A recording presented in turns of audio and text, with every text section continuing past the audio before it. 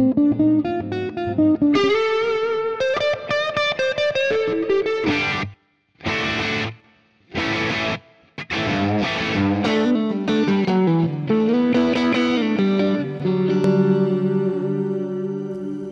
a warm welcome. This is the talk show Guitar Inside. And the idea is pretty simple. We ask two guests, and what unites them is the love for the guitar, the most popular instrument, most played instrument in the whole wide world. My wingman is Niels Guns, and we're going international today. Yeah. What are you thinking? Two ladies with a completely different style, very interesting players. I'm really excited to ask them everything. So let me introduce them to you. We have all the way from Finland. She's the queen of slide guitar. She leads her own blues band and recorded many albums. Her name is Erja Lyytinen. And from Wales she plays this fingerstyle technique, but brings this with a punk attitude. And it's Gwenifer Raymond from Wales. Enjoy.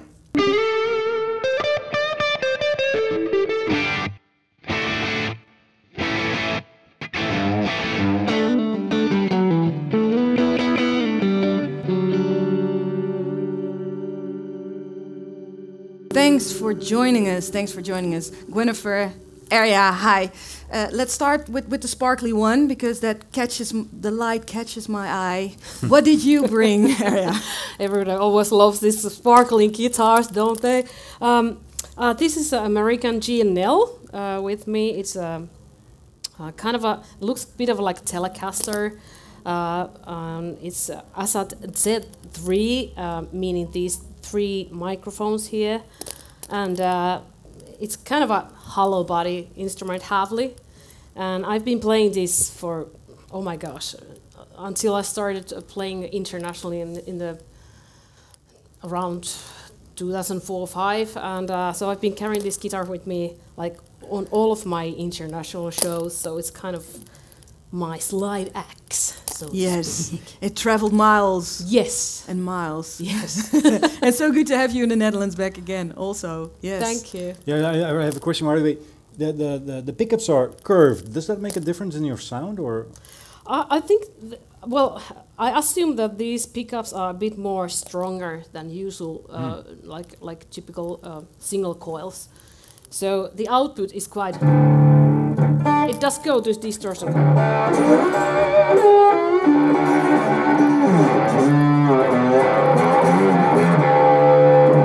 So it does distort quite easily, and that's why I also like it, because I like playing slide with a lot of, well, distortion. Yeah.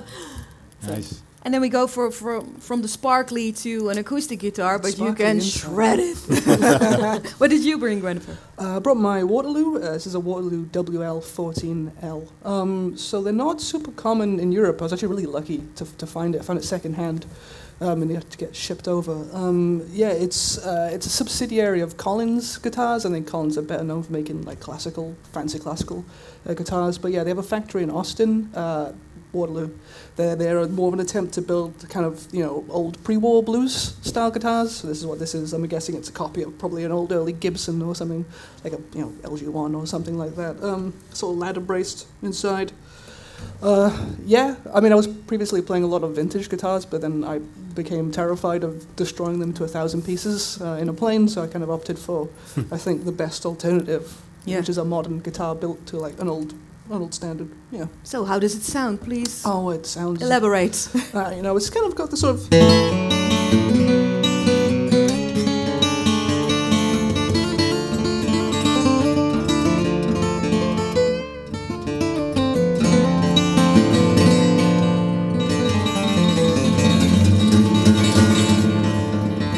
So it's kind of got a big, sort of warm... I like this guitar, yeah. And then you both have well, you don't see it every day, and now we have two. What do you call those? Finger Just picks. your finger picks. Yeah. But you only have one on your... I just use one in the middle finger and one in my thumb. So or you wanna do these.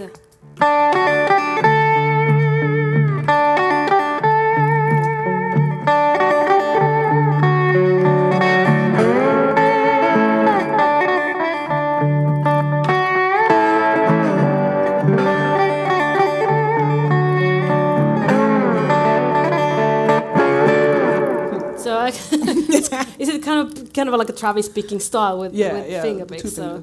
Kind of like two-finger banjo, I guess. But I never actually had one in my... Oh yeah, well that's you do like more of that sort of... Yeah, just to do that, yeah. That stuff, you know, kind of treble things. Cool. Yeah, if I need to do that, I try to do it with just with my thumb. Cheat, it's way easier cheating. And then how does the thumb feel after playing a whole show? It's already going blue. This is pretty good. We were just talking about earlier before the show that, well, you know, does your fingers get blue after a while we've been playing? Yeah, it does. Yeah. And at some point I just noticed, oh my gosh, it's getting blue.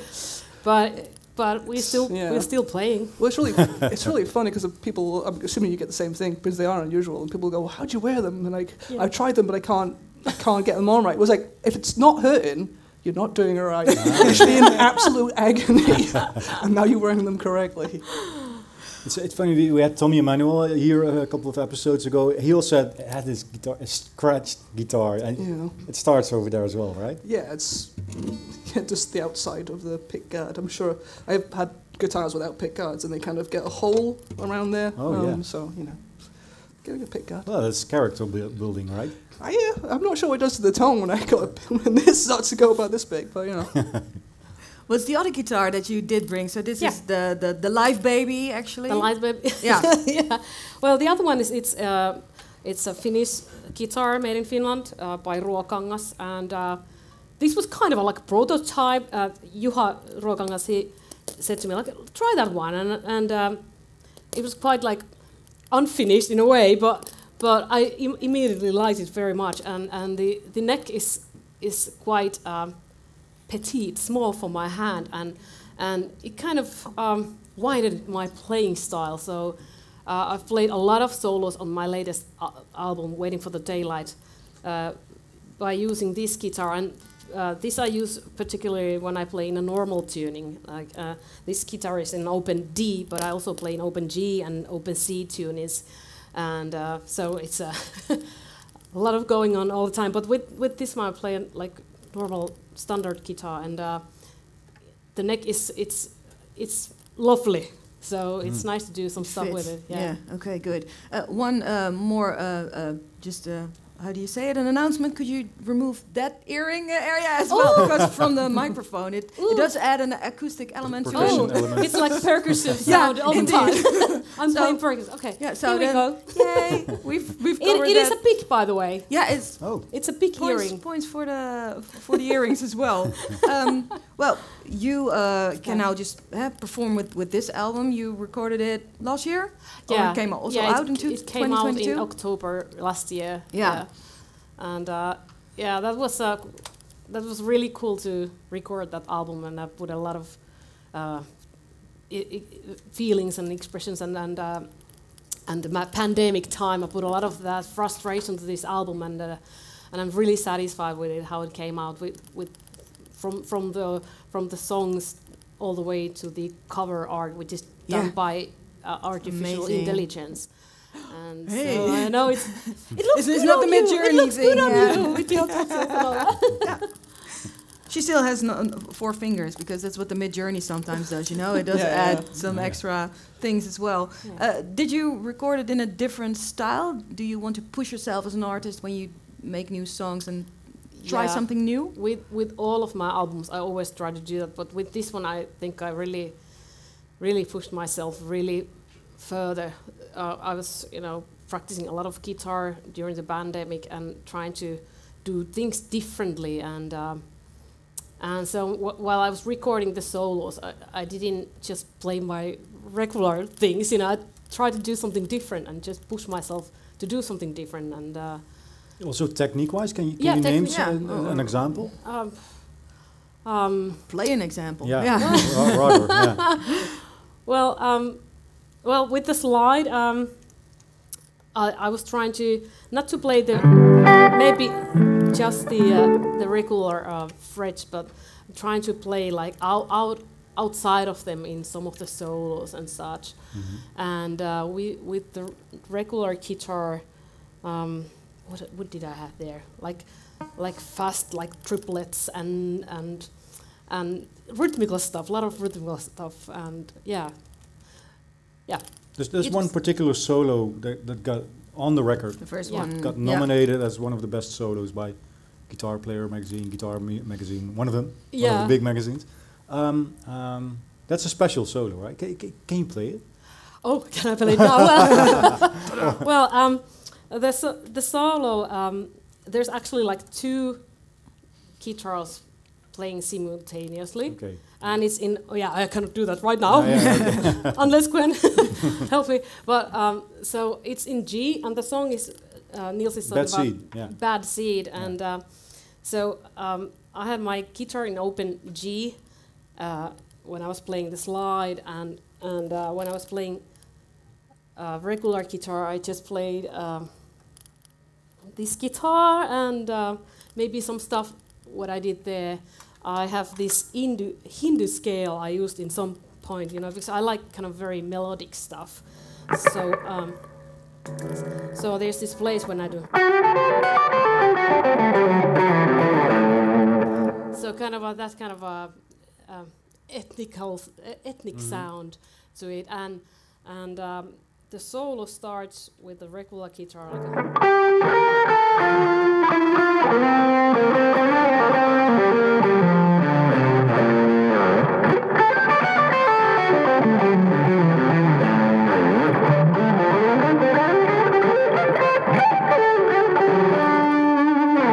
And then from there I have a slide coming on top of that. So it's like 2 guitar solos going simultaneously together. Like in the song, it's like old lovers playing in a field or something like that. Okay. Cool. So for your latest album, Pandemic, you kind of were stuck in your bedroom. I was. And very happy still. It was a bedroom album. I had to wait for the upstairs neighbour's washing machine to turn off. I wish I was joking, but that is a true fact. I mean, I wrote it. It was written pre-pandemic. I was kind of ready to go into a studio to record it. I recorded my previous album again at home, another home recording. I was like, all right, I'll do this one a bit more proper. Got a studio figured out. When they go, I can't leave the house, so I kind of spent that money on microphones, and I'm kind of glad for it because I guess doubled down my interest in recording. I don't think I'm gonna, even if I bother going into a studio, I'm gonna record myself from now on. I think there's also something nice about not having someone there sort of looking at their watch when you're trying to play, like kind of mentally to go, all right, if I have to play this 20 times to get it right, I can, but I never do, right? It's always one or second take. But psychologically, I think it helps. I know, I'm just too lazy to do more than 20 takes, but I want the option. I don't know. So and then you're recording, and then the songs are very I see a movie when I'm listening to your latest album. It has so many layers, and it tells stories. Every song tells a story, even though it's just you sing also, but yours is instrumental. How do these songs progress and take shape?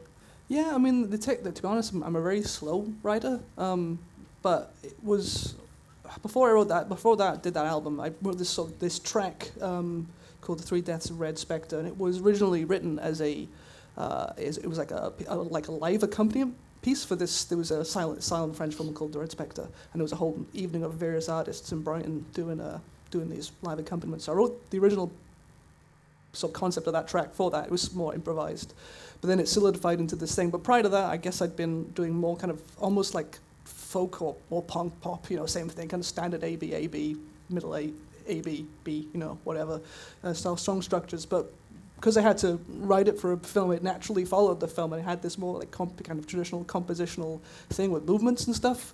And I just immediately found that so much more interesting. So that whole album then kind of tended to follow more in that course of things of trying to take a song rather than, they're all still riffs. Like I think all of the, everything for me is about a good riff. But I think classical music is largely about great riffs. If you think about you humming like Beethoven, it's just a good riff, man. That's kind of it. So how does it go? Just Red Spectre. Well, it's got a lot of bits to it. I think it's about 9 minutes long. Yeah. But, there are other sort of beautiful bits. Yeah. Kind of intro, like it's got like a.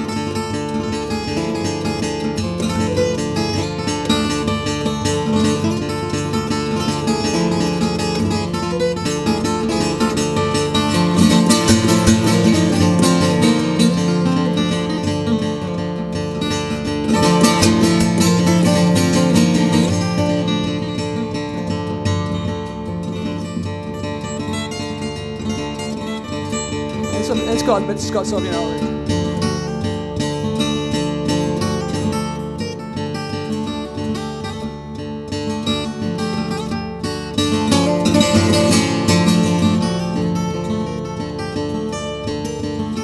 So very, you know, it's got.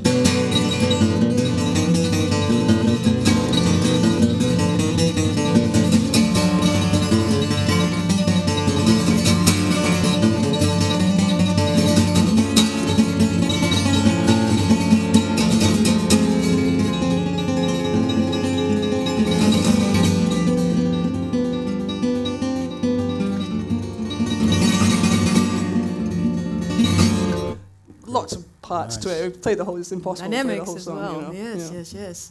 And then playing live, that's a different kind of beast, of course. And there's some madness in touring sometimes, right? You want to perform your songs live, I think, but then it can also be exhausting to be on tour. How is that for you, Erja? Well, you just have to cope with it, you know. I woke up this morning around 5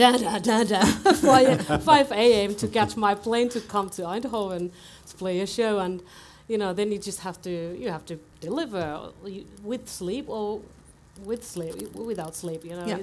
it's just like that, and maybe you kind of get used to that as well. So, but you also have to. What I try to do, warm up before the show, so. Even if you're tired or not, it's good that you're ready to run, so to speak. So. Both for you too, Gwenifer, also. You have to perform tonight at het Rozenknopje and then still warm up. Yeah, a bit of a warm up. You try. Obviously, you can't always. Sometimes it's like someone kicks you up the arse and throws you on stage. And, oh, okay, let's play. You know, but yeah, I try and just kind of, you know, just sort of, I do a lot of this, right? Yeah. For like 8 hours, and then you just try and not think about it too hard. Well, memorable shows. I want to go to you, Erja, because you played with the one and only Carlos Santana. Hallo mensen. Yeah, I mean, wow. Yeah. You could open for him. You were his support act in Helsinki, right? Yeah. And then what happened that day? Miracles. Over there you are. I know, yeah. That was amazing day, really. There was 20,000 people in Gaisanimi Park in Helsinki city centrum, and we were supporting Carlos and his band, and he watched my show and then came to talk to me after the show, and we hung out at the backstage, and I was invited on stage with him, just, you know, play with this incredible band, and yeah, it was a joy. You can see me like, it's a nice photo. It's like, take this, Carlos. Yeah. He's like, yeah. It was so much fun, and yeah, it definitely had a huge impact on me, because, you know, I started to play guitar when I was around 14 or 15 years old, and I remember when I started to practicing the solos, practicing the blues pentatonic scales, minor pentatonic scales, and I remember Santana's music was brilliant for practicing, you know, Dorian scale and minor blues scale on top of those chord progressions, you know.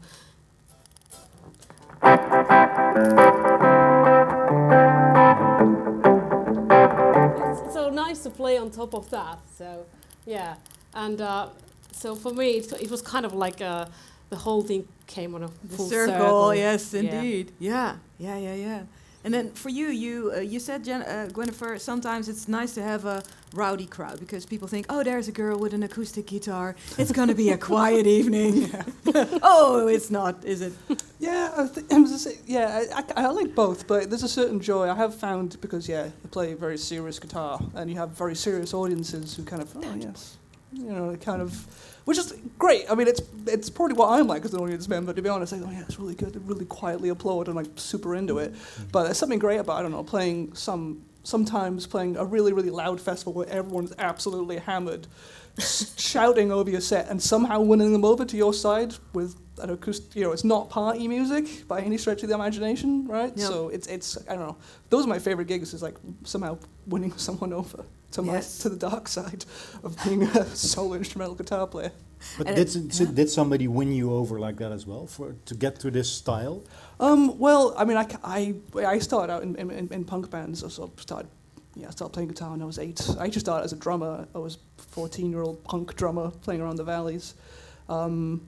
But I was just, for me, I think that I think it's a really common story, but has affected a lot of people. But that, MTV Nirvana Unplugged album where he plays that Lead Belly track, like, ooh, that's super nice. Let me listen to some Lead Belly. Let me find, and then you got Mississippi John Hurt and Skip James, and kind of go into more the, Doc Boggs, Roscoe Holcomb, kind of that more Appalachian stuff. And I just started to wanted to learn to play that technique, because I always thought there was multiple guitar players on a lot of those tracks, especially with John Hurt tracks. So when I discovered it's one man, I was like, shit, okay, I'm gonna learn how to play that. Found a blues teacher in Cardiff where I was living, and he played me a John Fahey track, which I'd never heard of. And I had been writing these little, I can't sing even a single note. It is truly awful. But I've been writing these little blues compositions for myself, and I was quite pleased with them, but I thought, no one else is going to want to hear this bloody acoustic guitar solo on its own. And then, apparently there's this guy called John Fahey who made this entire genre of American primitive music. So, kind of went. That must have been can you tell how that felt? Like, that's somebody John Fahey was quite important to you, I guess. Super important, yeah. I mean, I still think it's kind of almost a cliche, but I still think he is, like, of all the kind of guitar solo artists, he's still my absolute favorite. I still think he's the best. It's something about, even when he's playing quite simplistic things, there's like a dark, I don't know, you can really sense his kind of weird presence in the music. It's really interesting, actually. I just read Steve Lowenthal's biography on him, and he hated the folk revival stuff. He hated hippies. He hated all of that stuff. And the only time when he really felt like he kind of found his true audience was in the 90s, when guys like Thurston Moore and all those guys, apparently he would like listen to Merzbow late at night and kind of crazy Japanese noise. So the fact that I came from it myself, from more that scene, it all of a sudden it kind of made sense to me. Yeah. What's a typical John Fahey thing that you think, I still love playing it? I guess. I mean, do you mind if I play Wine of Roses? But he has that. I mean, it's just that really simple.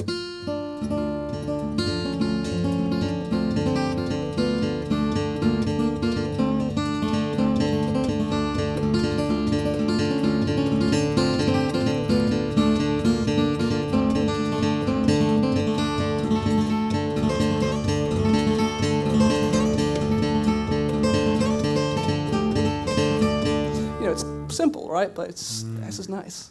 Yeah, that darkness. Yeah, I feel it, right? It's minor tuning you have. Yes, yeah. That's so definitely a part of it. Lovely. I think there's a match with. I'm seeing you there. Can I join in? Yeah.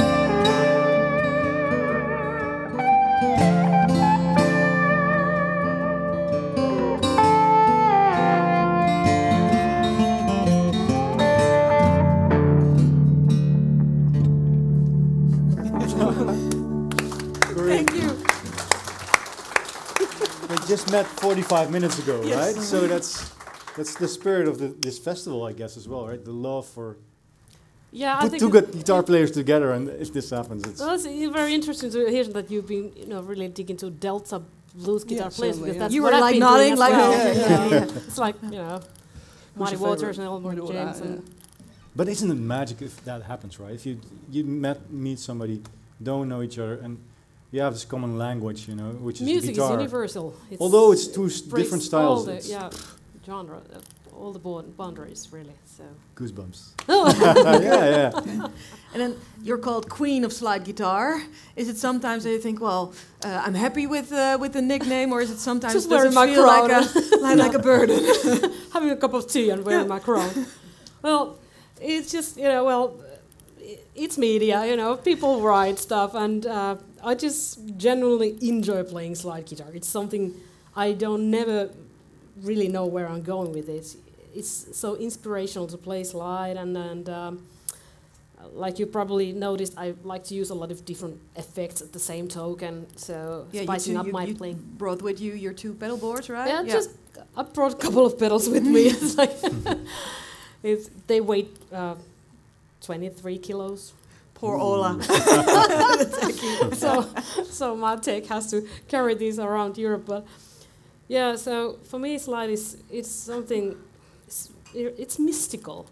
It's fascinating. I didn't learn it's like that human in voice school. almost, right? It is a human voice, and I never really got any teaching to it, like an education for it. But I had an education for playing regular guitar, all kinds of stuff. But with this one, it's like there's no boundaries. Just play by the ear. Is that what you do? Worlds, Yeah, to sounds. Gwenifer also play by ear, see where it goes, try to Totally, think out yeah. of the construct? I have absolutely no musical education beyond, like I said, like a couple of basic guitar lessons. I mean, I always like to play the note that sounds the worst. Sometimes I don't know if you have similar things. That desire, Yeah. if you natural, go. That's the one I like. That's interesting. That's about as fancy as it gets, though. So you have the whole the songbook. There's no Gwenifer Raymond songbook Absolutely yet. not. No. No. Couldn't do. Well, Not yet. both women, of course. In maybe there are a lot of women who play guitar as well. But sometimes I have the idea you see more men playing guitar. You sometimes have to feel like I have to fight for my spot to own it or to prove myself. How does it feel for you? Well, Right. maybe in the beginning it was like I started to play guitar. Oh my God, can I say this aloud? 30 years ago. So You're 31. I was 1 year old back then. But times were different then. There were a lot of men playing in the bands, and there weren't too many women playing guitar. And of course there were Rory Block and Bonnie Raitt and Sue Foley and all these amazing guitar players. But nowadays you go to Instagram or YouTube, there's a lot of female who play guitar, and what I heard based on the researchers nowadays, it's more women who are the first buyers of electric guitars. Yes. So the women are buying more. It's a shift, guitars. yeah. So it's changed. Yeah. Guys, we're taking it over. Yeah. Yeah, I think all the men are DJs now. I think this is happening. They can play background music for Put us, the and we can flash solo. drive No. in. But I think it's just reached that there are a lot more women coming to this whole genre and runs and playing guitar. I think it's Is great. it important to have a female example as well then? Like, Of course. And that'll give more courage for the younger girls. And hey, I could do that as well. So, of course, yeah. like it was, can you name a female guitar player that has inspired you recently? Well, Bonnie Raitt, Oh, for yeah. sure. Mhm. Back in the days, yeah. She is an amazing slide guitar player. And when I first heard about her, I was like, wow, who is this lady playing slide guitar and doing her own songs? And she's a great singer as well. So, yeah. and she has had a really amazing career. So. There was an article in New York Times, you were featured in that as well, about this topic actually, right? Yeah, I remember that one. Yeah. And there is indeed a shift going on, right? So yeah, definitely. I mean, it's strange. I mean, especially with this genre, it's a genre of strange people anyway, right? So I don't think it's going to necessarily be representative of the general public. But certainly there's, I think there's. I mean, it's just natural, right? If you see, it's just something that if you see people playing it, you go, oh, I could do that, rather than be kind of dissuaded by the complete absence of representation. Mm-hmm. Certainly.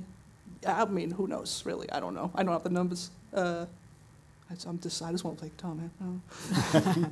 The universal language. Working on anything new at the moment that you sometimes think, oh, now there's something bubbling in my head and I'm guessing it's going to be a song someday. Does the creative process always go on and on? Yeah, starting with you. Well, it does, actually. Not long ago, I sang songs into my telephone, like, oh, I need to sing this, and this could be a song.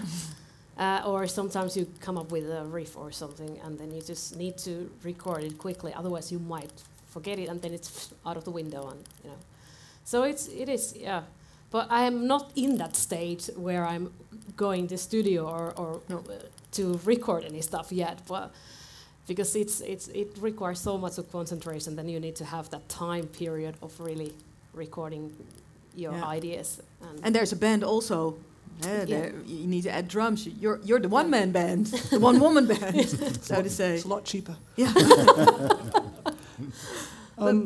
Yeah. I mean, I'm slow writer. I tend to kind of have bits and bobs which assemble into songs. Some not always. Like there's one song on my last album, "Eulogy for Dead French Composer," which I Satie, right? Satie, yeah. Which I did. That one came out like immediately. I think I wrote that song in about 5 minutes. The song's about 5 minutes, so it was okay, cool. I'll keep that. But usually it's slow. So I am currently writing, but I'm not quite a full-time musician yet. I'm sort of working a full-time job, so it's also the sort of added. You're a video game programmer, right? I am, yeah. So that's why you're a slow writer. Techniques, just technicalities. Yeah, whatever. I hate computers. Honestly, it's like my brain separates at home. But yeah, I'm just it's just a slow process, isn't it? You can't force it, right? No. You just make a really bad album. Yeah. Yeah. Well, you can make time, maybe, right? To say, I'm off for a month, or doesn't that work for you? Sorry? That's for gigging. Yeah, okay, but for writing it doesn't work like that. No, you just gotta, I just sit down, you just write, and you just gotta, I think, something will come out or it doesn't. I think that's just, I mean, maybe some people might have more, I'm gonna write this song, that doesn't work for me, I don't know how you do it. No. You know, for getting the inspiration for some mood, for a mood or a song, it requires kind of a space around you. And then when you finally have the bits and pieces, then you start really kind of putting it all together. Then it's work. You think about how you would like this song to be, and then you think of more of the production side of the song. That's the way I actually... at least think about, And then tell us about the band you work with. I have a 4-piece band, so there's a drummer and a bass player and a keyboard player, and it's a lot of fun. It's gonna be fun tonight. And then is it when you make music and when you record, is it the same crew, or do you have some sort of a wrecking crew to do the studio things? I usually have the same crew with me, and so. There's benefits on it, because then you're a really solid, tight group on stage and also in the studio. So while recording that album, it was really like pure joy. Yeah. It went so smoothly with guys. So it was a nice experience. So maybe next album too soon coming up. Just came out, and the songbook as well. Well, some music again would be good. Right. Is it okay to Yeah, why not? Are you up for it? For another collab or just one thing? Just do it. Keep it in D. Yeah. Do you want to do another tuning? You go to C. Once in a lifetime, this one. We can go to C. I like C. Yeah. So I can do it like this. Such a one-off, Yeah. That That's C now. Oh Easy my as god, that. yeah, it's easy. I